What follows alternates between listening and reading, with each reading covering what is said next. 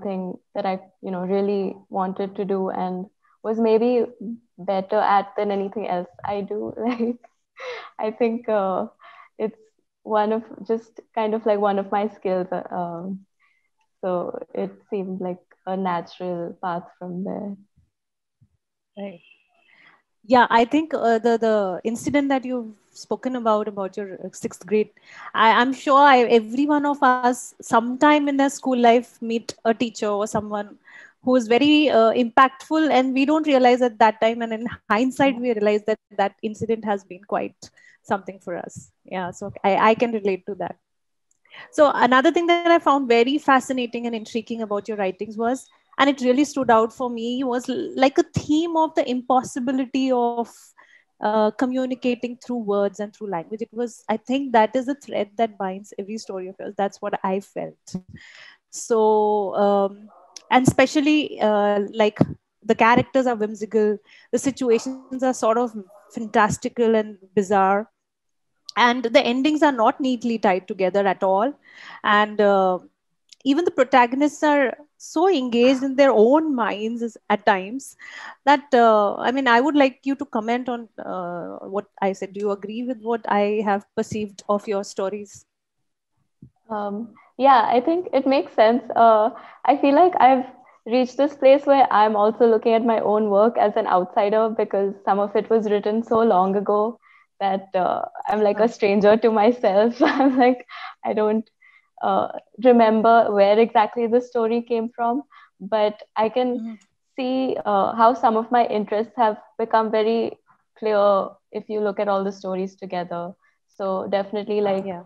the difficulty of communicating and kind of, the attempt to communicate, which is probably one reason that a lot of people turn to writing in the first place. Hmm. Like when I was younger, I think I just found it easier to write something down or, send someone a letter rather than confronting them. That's true. Uh, so that, yeah, it's maybe one reason that people turn to words on the page. Uh, Yeah. Yeah, that I, again, it's totally what I can relate with. Okay. So one of the critical reviews that I was reading, and there was this line that your writings refuse to define, name, confine, or uncomplicate. I think it was such a perfect uh, explanation for the way you write. And in one of your interviews, you also said that your writing may not have mass appeal. I think you've also quoted one of your professors saying that if everyone likes your writing, then you're not doing something right. So, does it matter to you that your readers understand what you're trying to convey, or is, I mean, is that something that's on your mind, or it doesn't matter? Uh, so I feel like I've been thinking about it differently now with the book out in the world and like hearing from people and kind of seeing the responses. Because definitely, like, if you'd asked me a few years ago, I would say that, I'm just going to write whatever I want to write. I'm not going to think about my reader because maybe like I have two or three people in mind who I know will appreciate my work and that's all I care about. But I think because like even within my own family, there have been people who will come to me and say like, okay, I didn't necessarily understand your work. Hmm. So it's making me rethink like what do I want to do moving forward. Do I like who is my audience going to be? So because I was a master's student in gender studies while I was writing some of this, Hmm. and that's a particular world where people kind of write and speak in a more academic like outside of that context, Hmm. and that's definitely something I want to be more conscious of avoiding. Like I kind of left that world behind and I'm now recovering from it. Hmm. So I do think about like uh, that wanting to be accessible, but that doesn't mean I want everyone to like my work. Like thematically, I think I would still choose to write on the themes that you know are interesting to me. So it's still about kind of following my own curiosity rather than what other people are interested in. So yeah, it's a fine balance, I think, between that commercial aspect and art as an like it's expressing yourself. So, and also a lot of what you write, I'm sure what you are as a person will seep into your writing as well. But you can't avoid that, I think. Yeah, that's true. But I also now I have to like create a separation, and I think it took me a couple of months after the book came out to Mm. realize that what people say about my book is not personal, whether it's good or bad. Like I'm a separate Yeah, person, and my book is separate from me. So right. now I've figured that out. Yeah. And also the writing as an expression and as a craft would also, do you think, are different? I mean, they need to be separated from each other, or Yeah, that's a good point actually, because I've seen this in different writing workshops where I'm a student. Some teachers approach it as entirely a craft, like, they maybe this is also if you're a graduate student, you're older, you're doing it professionally. So it's not about self expression, it's about understanding like the mechanism of how a story works, and then, yeah, you know, trying to formulate the best possible story that will appeal to a reader. But yeah, there are people who believe that it's more about just like kind of expressing your emotions, and uh, what you produce at the end shouldn't matter as much as the process. Uh, mm, so I think if, yeah, like now, if you have publishing in mind, you have to start thinking about the craft mm, more. But yeah, definitely for younger people, they should just kind of get into the practice of writing first, which is so mm, that they don't get kind of intimidated or um, you know find it unappealing just because it's got so many rules sometimes. right. Yeah. Okay, now I want to ask you about, like, your writing has also been called feminist. So, and I feel feminism has become a very loaded word now. I don't know, for some reason. So, like, what does feminism stand for you, or how do you define it, or I mean, how do you, what do you think of your writing being perceived as a feminist? Um, so this is something I've been thinking about again recently, because so when I first started writing, I did not think of my writing as feminist, but actually people who were reading my work uh, told me that it was, and that got me interested in exploring feminist theory more, and like, reading other feminist writers and trying to understand like first why was my writing feminist, and then also um, if it's being perceived that way, then I have to be more sensitive about what I'm doing, basically to have more control over my stories. That was like the process. um, and then that's actually what led me to do my master's in gender studies. But by the time I graduated, I was like, I stopped calling myself a feminist for a while, because I think all those ideas were so chaotic and so confusing. And like there was also in some of those environments, there have been periods when there's a lot of infighting. So like someone who might call themselves a feminist has different ideas about what feminism means. And I think that's why you say it's like a loaded word, because Yeah. there's so many different types of it. Yeah, and I And want to know what does it mean for you? for me, uh, so yeah, I think it was much clearer to me before I studied it than Okay. after. So, Okay, that yeah, can happen. Yeah. yeah. So I've kind of started becoming more comfortable going back into what my personal idea of it is, and um, for me, it's like honestly about freedom, like of how I want to define myself or live my life. And if someone else, wants to make, like, whatever choices I want to make are mine to make, is basically how I feel about like being a feminist, and creating an environment where everyone is able to be in the world, in that way. And I also feel that your writing is, it's very subtle. It's not that loud on the face kind of feminism, but it's there, definitely. So, uh, so something that might interest readers is the ambiguous nature of your characters, sexual orientations, and even their motivations are complex and layered. We can't put them in boxes or stereotype them in any way at all. So, and I also think that even the names that you've chosen are so lacking in baggage and reference. Like, it's very neutral kind of names, very very different also. So was that a conscious decision, and does the background in gender studies have an impact on these things? So also I want to bring out some names for the audiences. So a child character is called Kasata, and there's one in drawing lessons, she's Moira. So I really like these names. I just got stuck to them. Um, so the story behind Moira is funny because in Bombay at home, my neighbor's dog is called Myra, and he's always yelling like at his dog.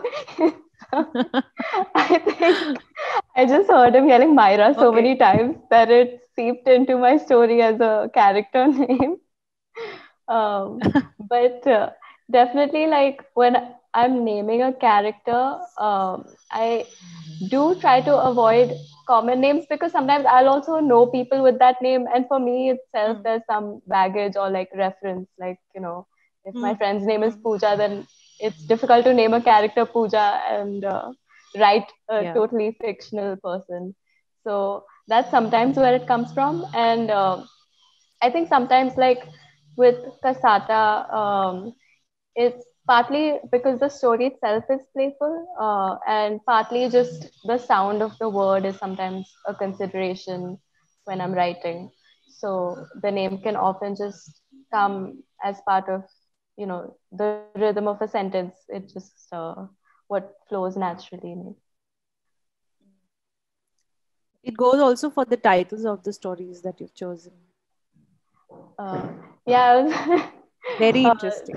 uh, I was thinking about this because I'm actually not good at coming up with titles.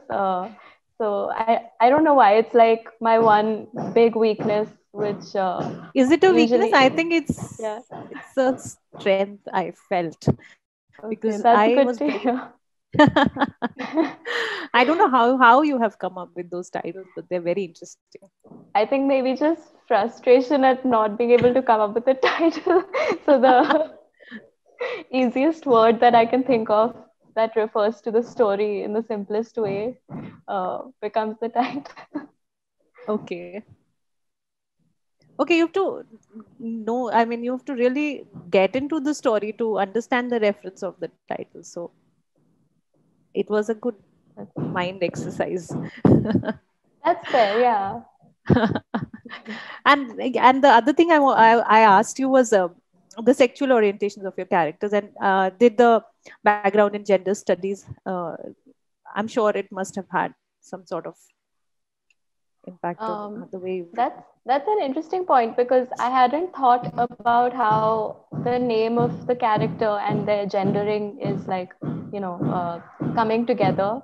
But now that you mention it, I'll go back and think about how that's happening. So recently, Mhm. someone told me that they read one of the stories without knowing, like, until halfway through the story, whether the character Yeah. was a man or a Feline, woman. it was Yeah. feline, and he but it was clear for me, it wasn't confusing, but I think Okay. somak or Yeah. something, you know? Yeah. Yeah. So I hadn't realized that it has that effect. Hmm. But I guess maybe just uh, because the names are so unusual, it's difficult to gender them, because some of Hmm. them are like cassata as a word. It sounds feminine, but it's actually just a dessert. Actually, So yeah, yeah. it's And even for feline, I feel because she's a detective, and so we basically detectives are mostly in our minds are but men, I suppose. yeah, but so with feline, so it's a detective story, and I did start out writing it because I wanted to write a female detective story. Hmm. um, so it was Yeah. definitely in my mind, like I wanted to explore writing within that genre and play with the usual gendering, but not by hiding it from the reader, although that has happened. Yeah. It's interesting. Acha. I want to know how the idea or the seed for the story germinates, and then how do you like catch on or hold on to that idea and then translate into a whole story? Because I felt that there is no linear structure in your stories, and there's no big, like a clear beginning, middle, end. The narrative arc is almost not there. So, what's your writing process like? So, the idea um, comes and then you start writing. What happens? Yeah, so uh, sometimes it just starts with the first line of the story comes to me as kind of a sentence, and then I write it down and kind of once I start a story, I kind of get obsessive in that I have to make sure that I write every day. Otherwise, I have this fear that I'll lose that my like space that's been created in my mind. And you know, now I've kind of adjusted to it where like if I pause, then I can pick it up later. But this used to be a big Mhm. fear. So I'll start a story and then just Mm. every morning kind of wake up earlier than I have to. So I have like maybe an hour or two alone, just to write the next paragraph or the next page. So I'm pretty slow, and sometimes I'll literally wake up and just write 100 words. But luckily, with short stories, that just means like maybe 30, 40 days if you write Mm. 100 words every day. Um, Yeah. so, so in that way, I don't plan out the structure of the story. I just add to it every day, and it kind of is an accumulative process, which I think comes across in the form of the stories as well sometimes. Yeah. Yeah. And I think actually early on, I wasn't intentionally writing stories that didn't have a plot. I just, was um, writing as a kind of very uh, like amateur person, and that just was what intuitively came to me. um, but now I'm more conscious of like how the structure is working, and of the fact that there's no plot, but there have to be other ways that you drive a story forward. So if that's the voice or kind of bits of information that you reveal slowly across the story, all of those ways to keep a reader engaged throughout. Very interesting. Thank you for sharing that. Uh, and I also heard somewhere that you'd keep a diary or a notebook, right? Yeah, So, so that's um, I am like super obsessive about that as well. Like I don't feel good if I haven't written in my diary in the morning. I think it just clears my head, and it helps like translating things that you're thinking or feeling into language. It's just kind of like I think of it so as this is something practice. that you. I'm sorry, I interjected. Uh, this is something that you also struggle with. Translate the thing that you said, that translating emotions and stuff into language.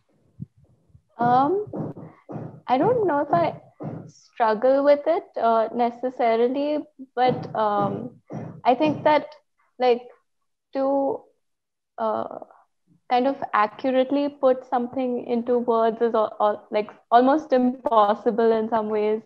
Um, and just generally part of writing a story or writing a book is about having an idea, and then in your head often ideas are so amazing, but like when you try to write it down it doesn't sound that good. Yeah. And there's uh, so many ideas you have to select. yeah. Yeah. So I think that's kind of what I mean by like translating that. So it has to be as good on the page as it was in your head, which like, yeah. So please talk a little about your growing up years and what kind of influences and experiences, or even people and books that have had an impact on you, and as a person that you are, and what kind of kid you were, and what were your childhood experiences like? So that's a lot to pack into I know, one. I know. um, so yeah, so like I said, I think I was just kind of the quiet kid who liked to read a lot. Like if my parents took me out, I would carry a book with me just everywhere, and that was like a major part of my early experience. So I don't have any siblings. I was an only child. I think that's part of it. Like you learn to just kind of be alone and maybe I don't like create your own world to keep yourself engaged. So I always loved to read. And what else about my childhood experiences? Who's I been your think yeah. influences? Which books? Which people? Um, so I think like one of my um, just general influences or interests in storytelling has to do with the fact that like when my family gets together they love to just tell funny stories. Like there are stories that I know will be repeated every single time that we get together as a group. And that's just, I don't know, it's just part of the bonding experience. And maybe that's part of the impulse that drove me to write. um, Mhm. and I've also thought about the fact that there are no other writers in my family, so in some sense maybe I got lucky that I got to be the one that is the writer. And so like radio story was inspired by my great grandfather, and like I kind of got to be the one that writes that story out into words, even though it's totally fictionalized. But he was an amateur radio operator, like during the independence movement. Um, so it and that was like one of the first stories I wrote and had published. So I think it's just part of like being in a family where stories are part of the social experience when you're together. Right, and right. uh, and then apart from that, I think like a lot of the writers I loved were writers that my parents had on their bookshelf. And they would be like, when I was really young, they would tell me like, you can't, these are the books you're not allowed to read, they're like on our bookshelf. So that was Arundhati Roy was one of them. Uh, And then Papsi Sidhwa's Ice Candy Man was one of the books. So whenever they like left the house, I would go and be like, oh, I'm not allowed to read these books. those are the ones. Yeah. So those were like, I guess, some of maybe uh, that stage where you start reading grown up books. Those were some of the authors that I started reading first. You still enjoy Arundhati's writing? Yeah, I still love it. But it's so strong and so evocative that like if I read her too much, I'll start imitating her accidentally. uh, I think some writers have that effect. It's very strong. Okay. So how has it been working with high school students for you? And you've taken creative writing workshops with them. So I would like to know what, like, it's the millennial generation, and what insights have you gained, or what's been your takeaway, or what's been interesting for you interacting with them? Um, so I used to take creative writing when I was a graduate student at UT Austin, and as part of my graduate scholarship, we taught undergraduates. And then more recently, I've been working with students kind of on their college essays. And my first creative writing classes will actually happen over the summer, but I've been working with some students already on these essays. And I think it's interesting how much like the process of writing these essays is almost, them understanding themselves and coming up with the narrative of who they are and how they see themselves. And sometimes I feel like my role is almost to get them to understand themselves more than just to be an editor. uh, and it's really nice to see how they kind of, uh, become comfortable with their writing and almost see themselves in a new light because they've, written this essay that's about the journey that they've taken. And it's like, um, if it's a college essay, it's almost one of the most important essays they'll write. uh, and it's a really nice process, I think. But so you So also work with young people in yeah, that.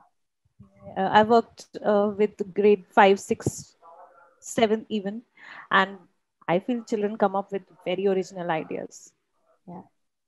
and it's very fascinating to be in touch with those young minds. There's a lot of takeaway for us, and I see it as facilitation more than anything. Like, I don't see it as teaching. So Yeah, I think, yeah, at that age, it's more like just about kind of creating a space where they can start to take themselves seriously as writers and just explore this stuff. yeah, yeah. So the driving motivating factor is always self exploration in writing. Yeah. That's nice to know. If you were to pick up one story from your anthology, which is your favorite or which you resonate with the most, I'd like to know which one would that be. That's tough. Difficult Uh, question, I know. yeah, it's so I realized recently that this is a problem I have where after a couple of years, I don't like anything that I've written. So whatever is newest that I've written is the thing that I like. And everything else, I don't know why. I just don't feel like I Mhm. can look at it again sometimes. But so, so with the book, Smile Please was the story that I wrote most recently. So that's, I Okay. think, the one that I currently still like the most. Mhm. Okay. And have any of your stories been adapted into screenplays or a movie or a film, short Uh, film, anything like that? no, although if anyone ever wants to do that, I would enjoy. So, which one And, do you think would lend itself to a theatrical presentation or a film or a screen adaptation most easily? so I mean, Smile Please is the story I like the most, but it would be difficult, I think. Probably Radio Story because it's also historical fiction. So there's a lot of production value that could be added by a visual representation of it. Um, Yeah, I think your stories are already very rich in visual imagery, and they contain a lot of engagement with the senses. So yeah, I agree. Radio story would be it would be fabulous to see that on screen. yeah. Even drawing lessons would be nice, I think. Oh, I hadn't thought about that one because it's written in such a fragmentary manner. But you're right because it is like about visual Also, art. because also I think it doesn't have a very specific time and place reference, so it could be set anywhere, like on a beach cottage or something like that. I'll keep that in mind. It's a beautiful story, really beautiful. Thanks so much. So I would like you to talk a little about your the work that you're doing right now. I've read somewhere that it's the novel is on it's based on Franz Kafka, and just if you would Uh, like to say so, something so about it. I think what you read was something I said probably in 2012. Okay, all right. Yeah, yeah. But and it's so funny because that was when my first story was published, and I never thought I'll get published again or that, I'll finish a collection. So I thought, what should I put in my bio? And I Okay, just wrote something totally random, which I had kind of started to ideate, but it okay, turned into something else completely. Um, okay. so I do have a draft of a novel right now, which I'm revising. Mhm. And I'm hoping maybe by the second half of this year, it'll be revised and I'll be able to send it out to publishers to consider. And let's see. But so that's the next project. It is a novel. So the Kafka connection is that it is partly based in Prague, which is where Kafka was growing up. Okay. Um, so would you like to read a few lines from any of your um, Um, to end yeah, the sure. discussion? So this is funny. I currently don't even have a copy of my books. I'm reading off my phone. But I'll That read from works. the first page of Luminous, because I think you said that it's one of your favorites. So It I is. thought I would choose that. So to give some context, this was actually inspired by something someone told me, that apparently there is a group of linguists or scientists who have been uh, working on the task of creating things that would be understandable to someone who's like so far in the future that, like, they don't even maybe speak the same languages anymore or have no idea about our world. So almost like they're an alien. And like that's kind of a challenge that people are actually working on in the world. Mm. Um, I grew up in Jaipur and moved to Delhi after completing a master's in linguistics. I graduated top of my class at Jaipur University and was recruited to join the Future Wreckage Committee. There were originally 12 of us in the FWC. School graduated linguists, environmental scientists, policy specialists, and even an eco poet. Our task was to gauge the effects of the new light, which was still an intermittent phenomena. We were also to create a document of recommendations and warnings for future generations. My role was to ensure the language of our document remained translatable across centuries. This requirement, along with the poet's inclusion in our committee, felt ominous. One resorts to poetry when all else fails. So that's the first paragraph of Luminous, and it's I think actually the only science fiction story in the collection, and the last story in the book. Yeah. Okay, so we now open the floor for question and answers for the audiences. So, So if anyone has any questions, they can either type it out on the chat box or they can raise their hand and I'll unmute them so that they can ask the question. Okay, so I have a question, Anushka.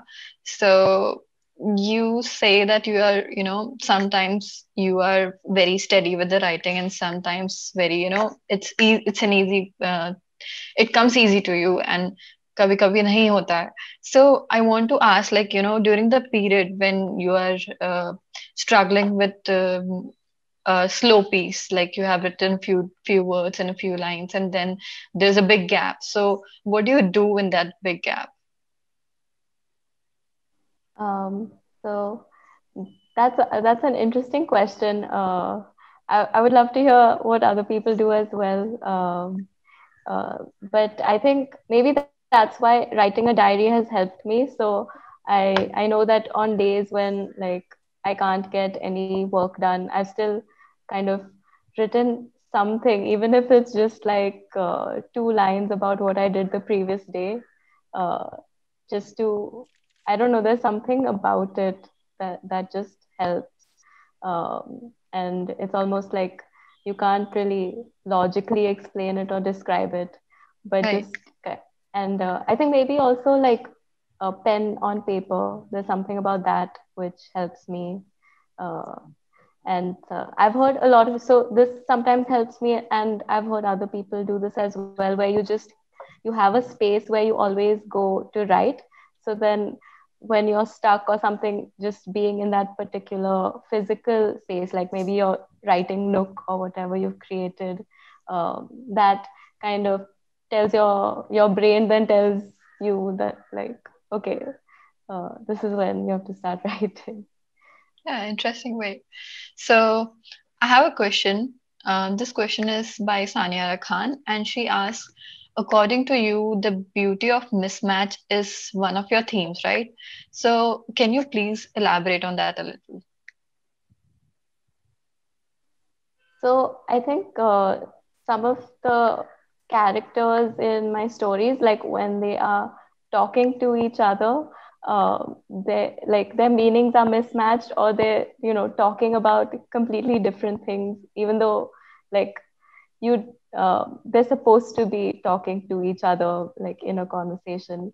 And I think like there's something nice about that indirectness, or about digression in general, which I like. Some people might think of it as misunderstanding, or like mismatch, or even like incompatibility. But I think there can be something nice about it. So, Okay, so we have another question. Purva asks, do you read stories, especially stories, during the days when you write? Does it or does it not confuses you? so that is a really interesting question, because, like I mentioned, Arundhati Roy is someone that is like difficult to read when I'm writing, because I'll start imitating her because her style is so powerful. So what I do is usually I'll consciously choose what I read when I'm writing. So maybe if I'm trying to write a scene where I don't know, there's like a lot of descriptions of nature, so I'll Right. go to a writer who does that really well, and that way I'm kind of inspired by them. So, Himal asks, you have mentioned that you struggled with writing earlier in your school days, and now you're such a profound writer. What is the major step that has helped you with writing? So I think I don't think there was like a major step that changed me. I think I uh, found my audience almost. So, because my writing is so, I think, I don't want to say weird, but it is, it's not conventional. And so there are certain contexts where that is not necessarily appreciated, and school can be one of those contexts sometimes. So it's more about finding the right form for your work and finding the right environment.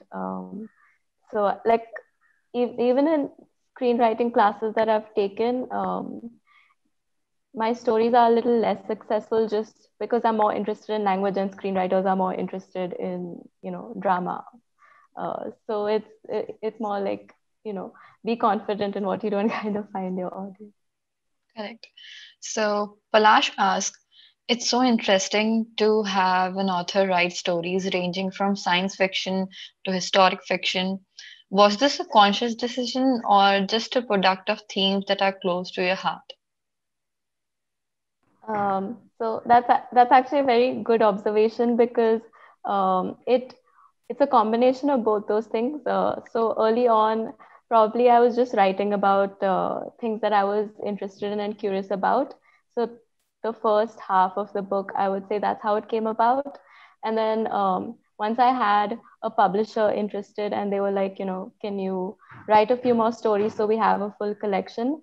Then I kind of just got interested in experimenting more and told myself, okay, I'll try to write like one science fiction story, one detective story, just out of interest. Okay. So, Ankit has a question. I am going to unmute him. Ankit,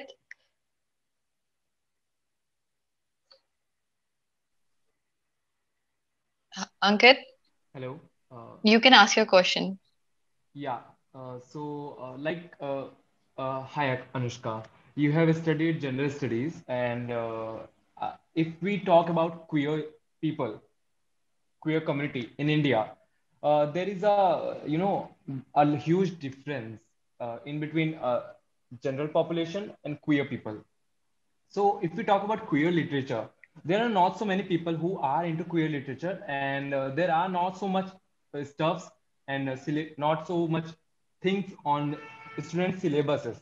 School syllabus में कुछ नहीं है बहुत ज़्यादा ऐसा. If we talk about queer stuffs, so how do you think there is a huge need of things that we can include in schools students syllabus and school content, and also can we even expect anything write-ups or in books from you on queer stuffs and queer things?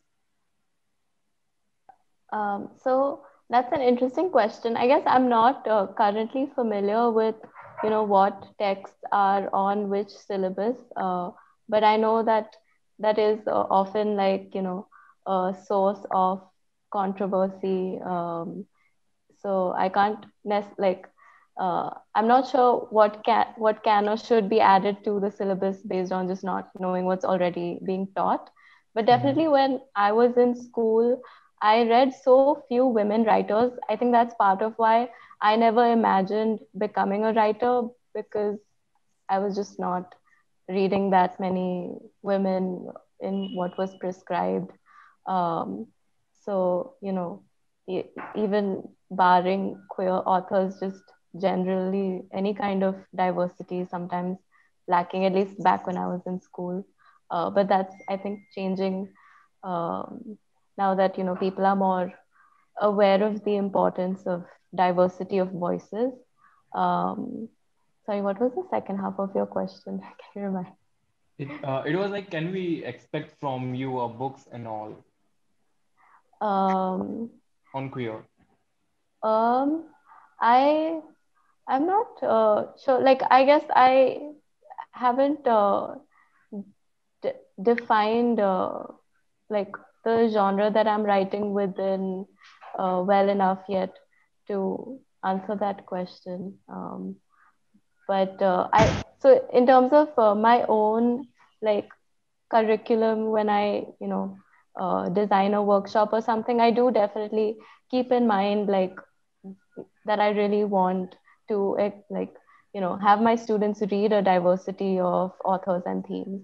So that is a consideration that I keep in mind. Cool. Thank you.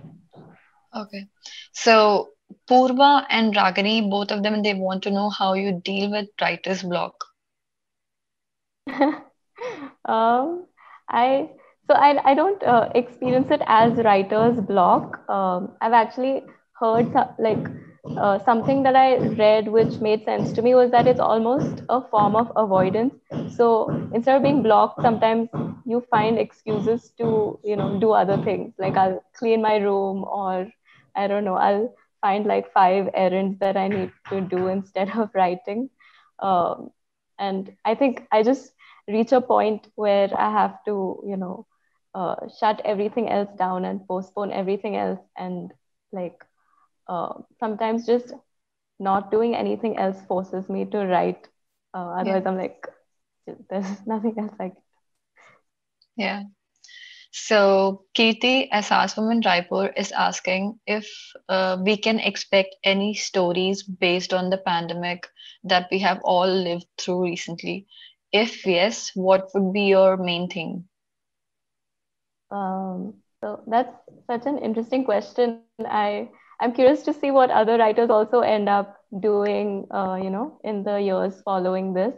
So because I had started my novel a few years back, and so through lockdown last year is actually when I like finished the first draft, but the story had already been, you know, decided before lockdown. So currently what I'm working on isn't necessarily inspired by it, but it was written through that period, so I'm sure there's some unconscious influence. Correct.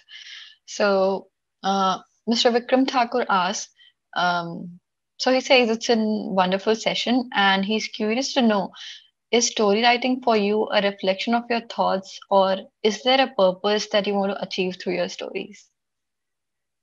Um, so there's definitely not a purpose that I want to achieve through my stories.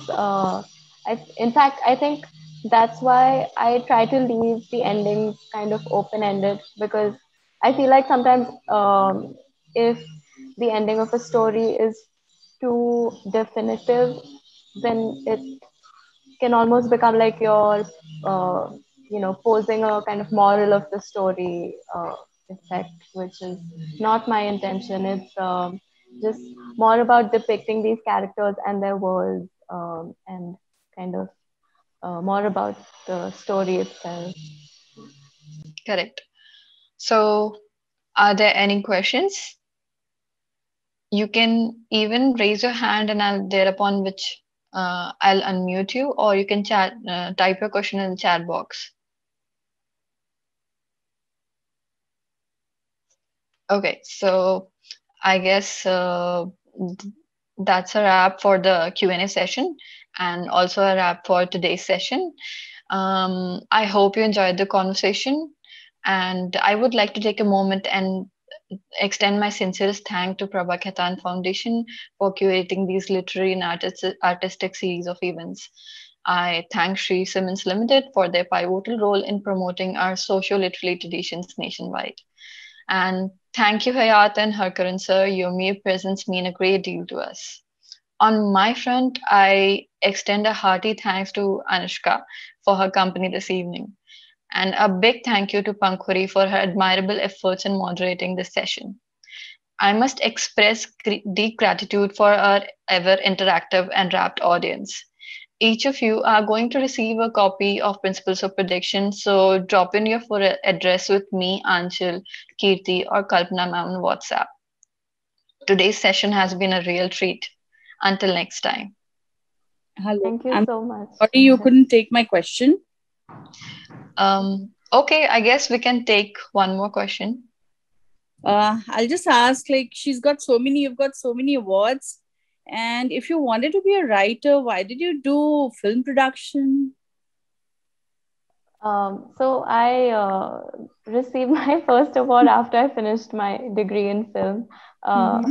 But basically, so I took a lot of screenwriting classes when I studied film, and that's kind of where I realized that I prefer the writing part of it to the directing or the production part. But it was kind of a natural extension for me. Why did you choose the colleges you went, like Austin, Texas?